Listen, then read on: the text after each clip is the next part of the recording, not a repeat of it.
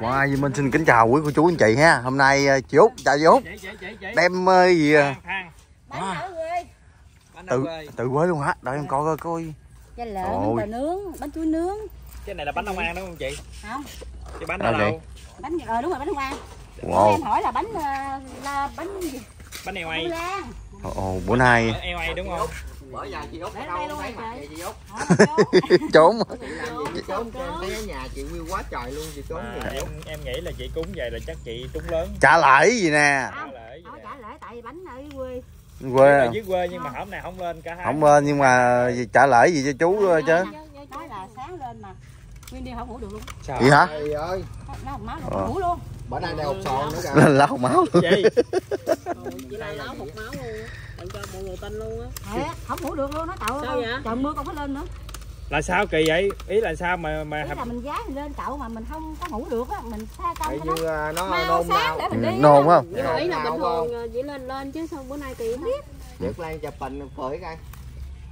tháo khẩu trang chụp cái khẩu trang là cho ta biết mặt. Quay thẳng mặt như vậy.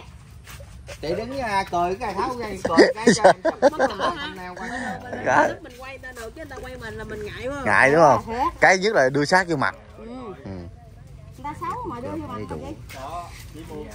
Xấu vậy chị chết chứ xấu gì Thôi bây giờ quay lên nó không biển gì bữa nay đem bánh lên đêm nay ngủ không được. Không ngủ được. Nó thiệt lòng luôn, không có nói dắt anh. Không ngủ được luôn phải không chị Út? Không ngủ luôn. Mà sao chị con nói chó sao nó đang hít cái mùi kìa. Ủa? Nó đến nè. Bánh cũng cậu. Chó hai đến nè.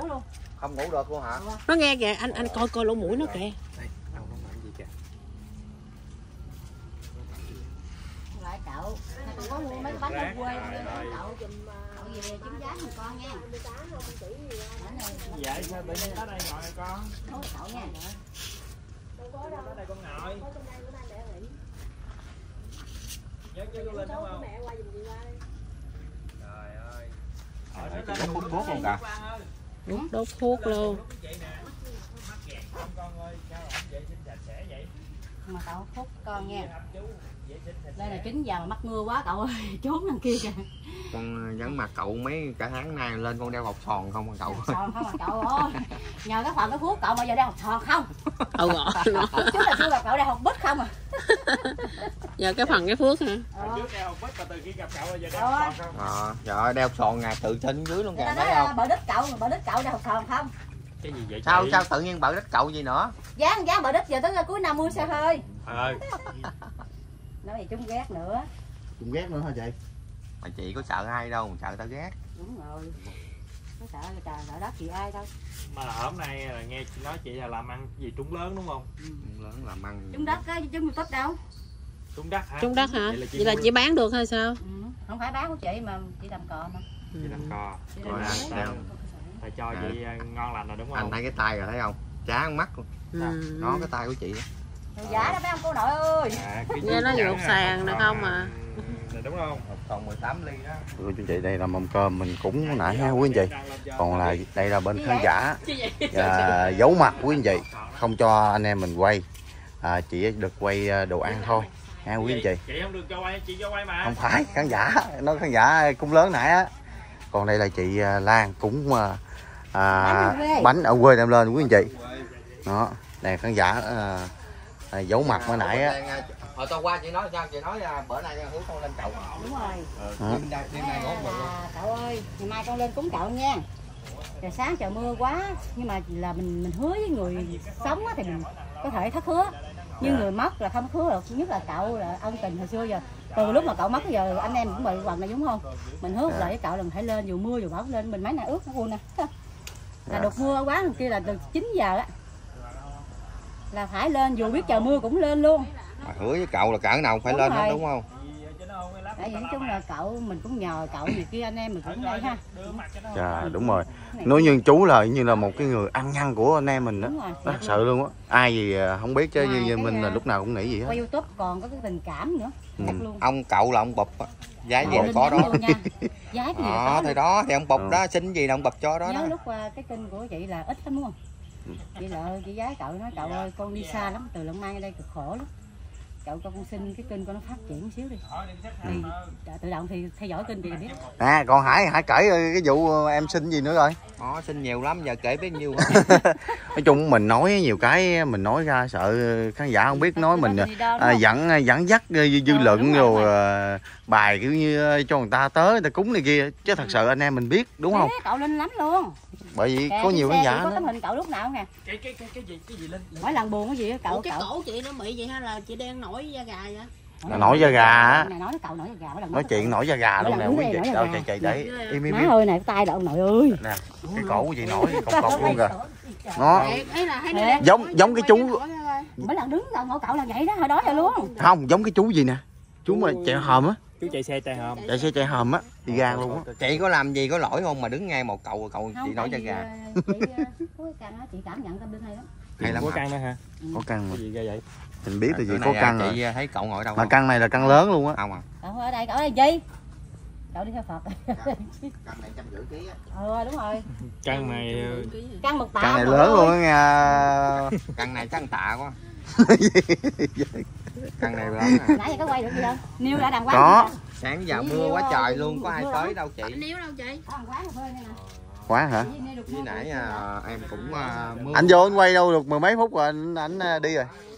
Quán lá đẳng á. Vậy hả? Anh cúng ly cà phê cho chú nè. ông giờ nói thiệt bữa nay sao mà mua đồ tới cúng. Đúng rồi. Nói là chị lên cậu.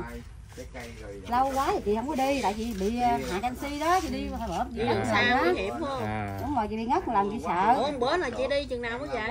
12 giờ đêm về tới nhà. Ông cố nội ơi. Bữa đó anh. Nói thiệt luôn ha. Hồi nãy anh quên anh đũa. Chị nhà chị ở đâu rồi? Xong cái anh thêm đũa vô rồi. Giờ mới dám nói. Xong cái nãy đũa nãy. Giờ anh thêm đũa vô cái anh khắn nguyện lại. Khắn nguyện lại là cho con bổ sung thêm đũa, mong chú cũng tha lỗi với mấy các chi vị đây luôn. Đúng không? Mình thiếu là mình nhận, đúng không? Mình sai thì mình nhận. Đúng không? Mình không có sợ. Cái nào mình sửa. Nãy giờ mọi người cũng không để ý luôn ha. Thiếu đũa, bổ sung vô. Bổ sung lên kháng nguyện chú rồi xin lỗi chú. Vậy sao? Đúng nhận sai cãi. Mà người ta lên án cái kênh nó quá trời luôn đó. Đó ghê lắm rồi. Phạt. Lắm hả chị? Phạt. Thì đó tự nhiên đúng nhận sai cãi, ta sai ta cãi không cho. Bổ cao vậy. Thì nói là đúng nhận sai cãi đúng không? Mình đổi cho người ta nói người ta tầm bậy, người ta lên ta nói ta không cho. Vậy hả? Gì rồi? Kỳ trời. Đã kêu người ta đúng nhận sai cãi mà giờ đúng người ta im, còn sai người ta lên ta nói không cho. Vậy hả? Không phải có kênh khác. TikTok á. Đâu. Cái kênh đó là làm thầy hay gì đó, làm thầy làm bà gì coi tướng coi tá đó. Làm cô đồng. Đó. Lên đồng làm cô đồng. 1 triệu nữa. Nói người ta là đúng nhận sai cãi, người ta nói sai của người ta là cãi không cho.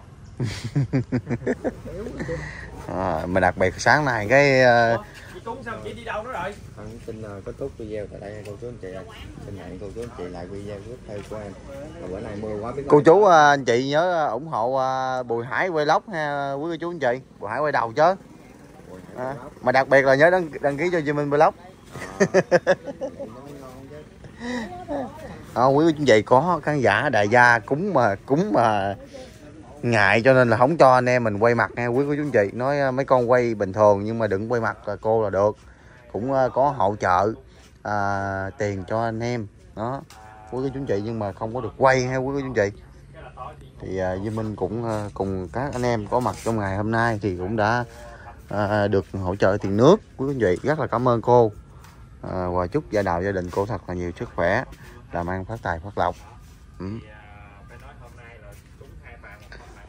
Mà cũng rất là hoành tráng, không đủ không thiếu gì luôn quý cô chú anh chị. Thuốc nè rồi tiền. Ơi khoan đã. Mình đốt này luôn đi tí. Anh thấy đốt được rồi đó. Đốt đi ha. Anh thỉnh đi anh giấy đốt đi. Rồi mấy anh em mình ra đốt ha. Gì? Có viết luôn.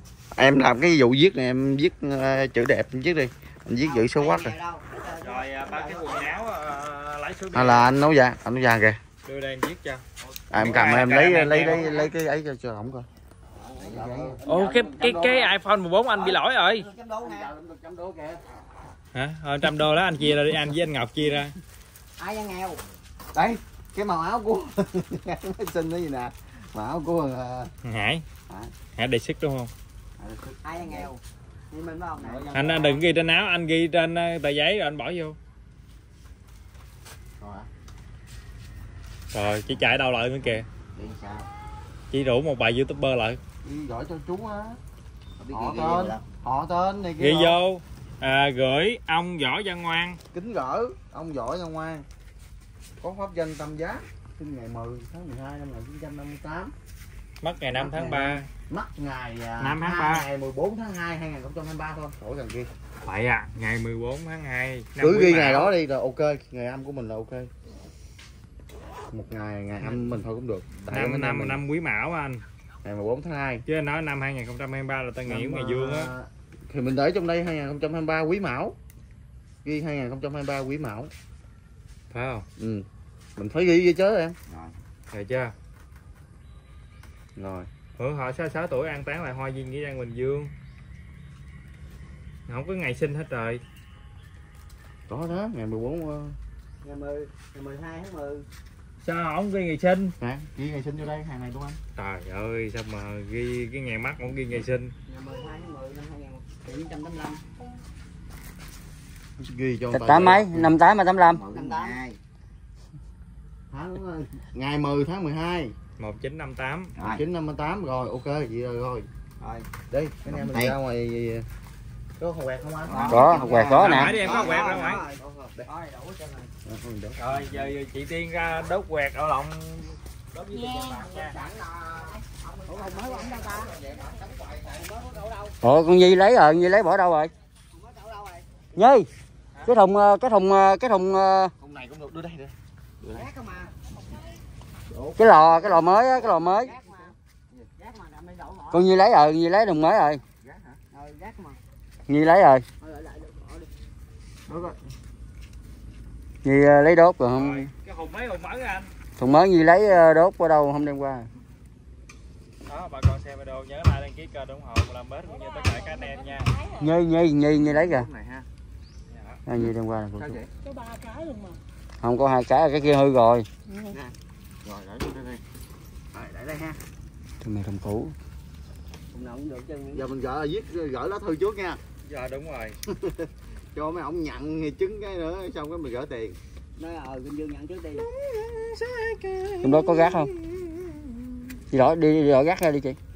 Rồi bỏ vô. Thùng nào đốt cẩu riêng để đốt riêng. Đúng nhận sai cãi ha.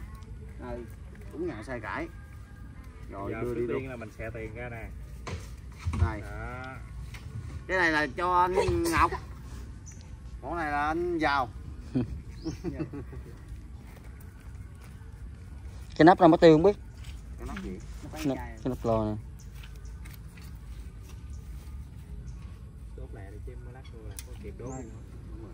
Đốt 2 lò đi cho mau. Một lò đi bạn. Đốt 2 lò cho nó mau. Là mau gì? Lò một. Rồi hai ông nói đi, để sáng luôn.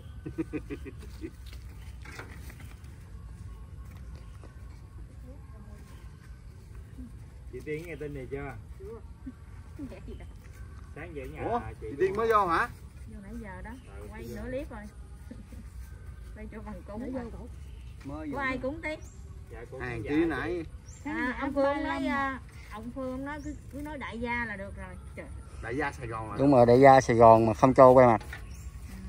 Có mặt đâu quay?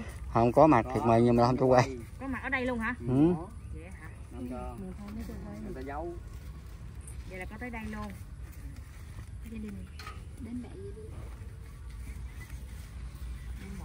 Đây nè cô chú anh chị có thương Duy Minh Vlog cho Duy Minh Vlog một lượt đăng ký, chia sẻ và một like. Nghèo ra nhà cài đây. Thêm vụ đốt cho thôi, anh đốt đi, anh đốt đi. Này mình tỷ. Và Thiện Tiên Vlog và Bình Dương Tiên. Trời ông rảnh thì ghê. Và Duy Minh. Chung vô chuyên môn đi. Cầm máy của Duy Minh hả? Cầm máy với bên quảng cáo giùm. Được á, anh làm gì là anh Việt. Được, cái này được nè. Được. Việt. Caramel này được nè. Bị mất việc luôn. Sao Việt không có Việt. Cái gì vậy? Cái gì vậy? Người ta nói là đốt với tiền vàng bạc quần áo này. Đốt hả? Không cho lấy cây Đốt bươi đi. nha. Đốt đi. Không làm nổi á, vậy đó. Mình phải ấy lên đó. Không cho lấy cây sóc cây bươi nha. Sóc bươi lách hết ta xuống dưới là nhận không được. Mình đốt hết mới nhận á, còn đốt mà chừa lại dính một Nhưng miếng mà không được đó. Chẳng Ủa thà sao chị cô đốt bóp bay hết. ra vậy? Chưa hết sao hả? Chẳng hà chị đốt Bự hết vậy đúng đó. không? Nhưng mà chị đốt mà chị thọc cây vô chị xới lên nó lắp là chúng ta nhận không Rách được. á. Em đốt mà chừa lại là rồi tiêu luôn á. Nè có chữ ký của ông Kim Dương nè. Ý luôn nha. Thấy không? Ý luôn một vàng Cái tờ này mệnh giá là 1 triệu đồng đó nha, chứ không phải nên 500 đồng, chứ là 1 triệu đồng đó. Cũng nhận sai cãi, có ai cãi không? Bánh da không giàu ơi. Có đồng hồ nè cô chú. Có đồng hồ. Bánh xè dây trang tiền mình luôn. Nón. Có iPhone luôn nha. Chúng nhận sai cãi. Rồi kiến. Không điếu. Đồng hồ. Mình không biết quýnh bài cho nên mình Có nước hoa luôn. banh nha, nó không có bằng giống ta. Ê, hình như là 15m. 15m. Cưng giả áo lên có giấy 15m. Lặt lên. Đó, kia, đó. Có tấm giấy à. Ta ghi đầy đủ hết nè. Vậy mà mình còn ghi thêm nữa. Cũng nhận Cho mình cãi. giấy đó. Để coi tính giấy gì viết hỏi. Viết gì đây nha. Bây giờ về để em đọc lên nha. Đúng nhận sai cãi nha. Hôm nay sao mà có đúng nhận sai cãi không? Cái gì mà A3 ấp 1 xã Phong Phú gửi cho anh Võ Văn Ngoan, nghệ sĩ ưu tú Vũ Linh. Ồ, tôi có ghi luôn rồi. Đó. Có ghi luôn rồi. Nào mà nãy cái tấm nãy mình ghi mình đốt cho. Cũng đốt luôn rồi. Thì đốt rồi đây lỡ như tấm đó lạc nắp cũng còn tấm kia còn Rồi. Đúng nhận sai cãi, này đúng hay sai? Sợ hai cái ông xuống dưới cái nói sợ. Không, xuống dưới có người ta diệt mà. Không, tôi nói ủa sao tới 2 đơn dữ hả? 2 đơn. Hay là hai Sao chủ. quà thì có 1 à. 2 chủ. Thì ta sợ nhận không được nên tôi viết 2 Sợ đơn. báo mắt nữa. Chuyện bình thường. Báo mắt mất công làm việc tiếp nữa đó. Mất công là bả cái bà cô bả Con chó rất là bình bà thường đem em, con chó mà cúng không lợn uống là nước nữa. mới lạ. Con chó mà không uống nước là hiểu hả?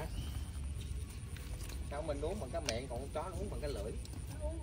Anh thấy cái lửa này vậy chứ nó thật ra nó cong cái lưỡi rồi nó hút luôn nước. Nếu mà nó có 2 cái tay nó bưng thì nó sẽ không uống bằng lưỡi.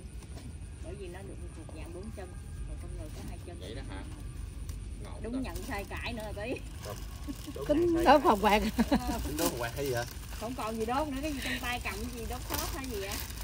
Đúng nhận sai cãi. Đốt quạt cái anh bỏ giò chạy liền luôn tí. Chưa chạy kẹp không á? Chưa nữa, nó lăn ra thôi. Thôi, cái này điện thoại để cho anh. Đó. Quạt của anh. Tiền đô nữa. Nè, quạt của anh. Vậy. Sao vậy? Mình lên nhà mát hay xuống nhà chờ vậy?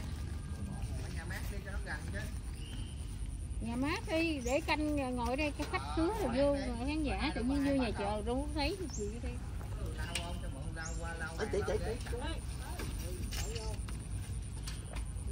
Nhưng sao phải nãy mình đốt cái này trước nè, cái ba cái giấy tiền bạc nó cũng cháy hết luôn. À, đưa.